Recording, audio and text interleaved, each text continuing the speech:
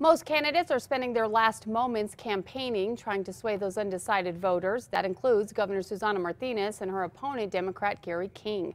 Martinez voted this morning in Las Cruces and is on her way back to Albuquerque, where she will meet with campaign workers. She spent the last few days traveling across the state.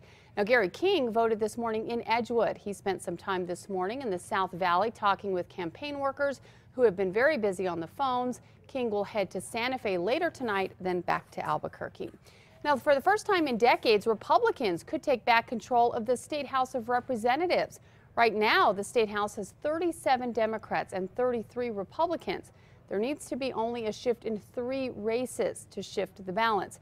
For 60 years, Democrats have dominated the State House. That's because there are more than 100,000 more Democrats than Republicans registered to vote.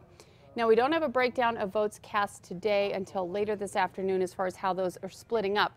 But a breakdown of the early voting cast in Bernalillo County, nearly 41,000 Democrats have voted and a little more than 32,000 Republicans and several thousand independents.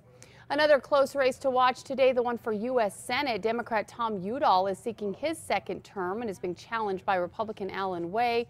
Polls show Udall leading, but Way has been closing the gap. Both are working hard in the last hours to lure undecided voters. Now, there is a lot of confusion about one issue on the ballot. It is an amendment, Amendment 1 on the ballot. It's an amendment that could save hundreds of thousands of dollars in school elections. Now, just to clarify, excuse me, if you vote yes for Amendment 1, you do want to consolidate the school and nonpartisan elections.